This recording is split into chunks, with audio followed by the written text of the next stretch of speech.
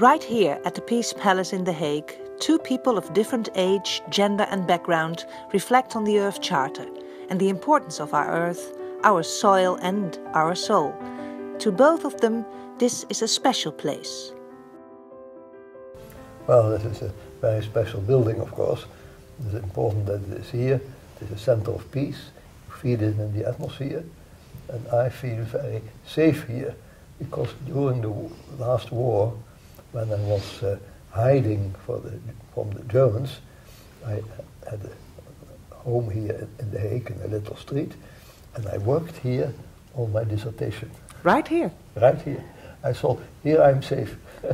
And it went all right. For you it's special too.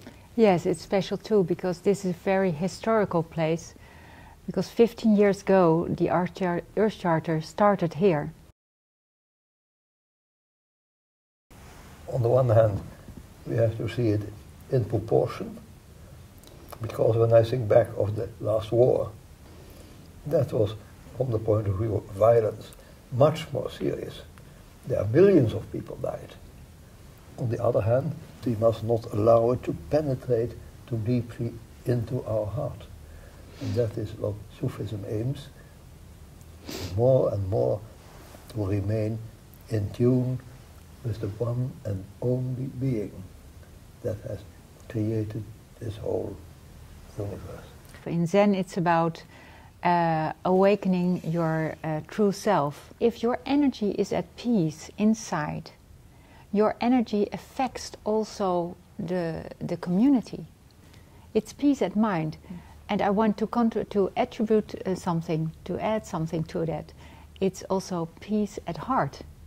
Does it also help when yourself are victimed, maybe when something violent happened, and it happened to you last year, 2014, yeah. Your son and his family got killed by an airstrike above the Ukraine. Yeah, that was a terrible blow, but certainly it helps that you can always find that contact with the divine world.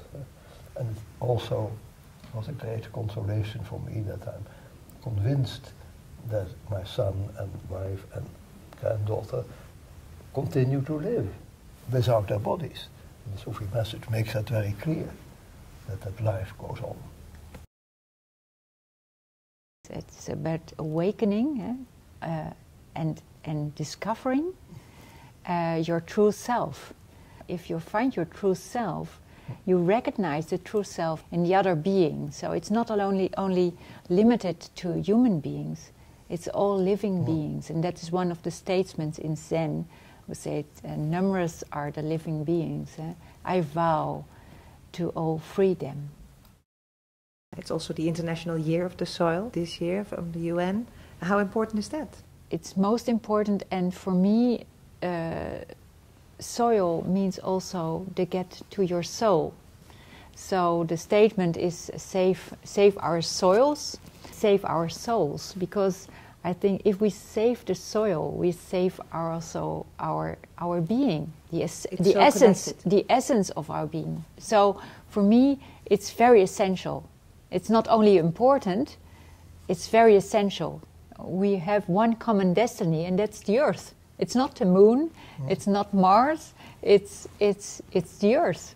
So we must get a balance, you could say, between soul and soil.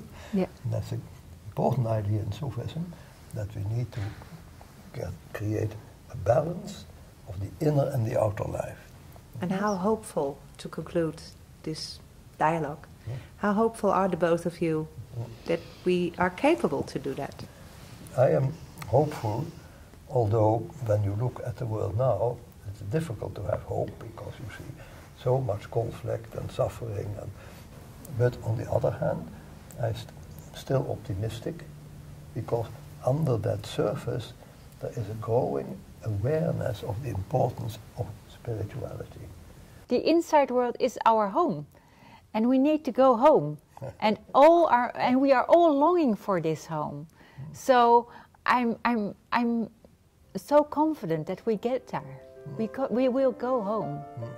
I'd like to conclude with saying, let's go home. Let's go home. Thank you very much. Thank you.